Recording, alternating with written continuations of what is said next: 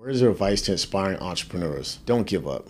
I know sometimes people say that, oh, I have a plan A, have a plan B, have a plan C. All these things for doing work. And I believe those plan Bs and plan Cs are just a cop out. Yes, we need to learn to, what people say, pivot. We need to learn how to do certain things. But if you really are passionate about what you're doing, and then second of all, is it going to make a difference in individuals' lives? Go for it. If you can make a difference and do something, try it.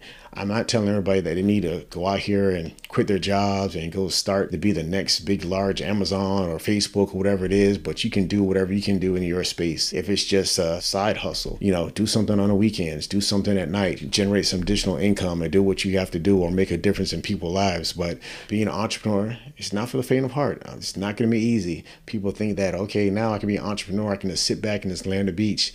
No, you're probably going to work more hours than you did in your regular job. It's a lot of stuff that needs to be happen. There's a lot of the business side. You have the IRS, you have 941s, you got payroll taxes, you got staff you have to take care of. There's a lot of things that goes along with it, but I wouldn't change anything from the world. And I encourage you, if you want to become that entrepreneur, do your research, get yourself a good mentor, and just make sure that you're in a great market and to fulfill your services. Don't go in a space that's really crowded. Just maybe find your niche market and just find something and just go after it. And I just wish you continued success and future success for anything that you might want to do.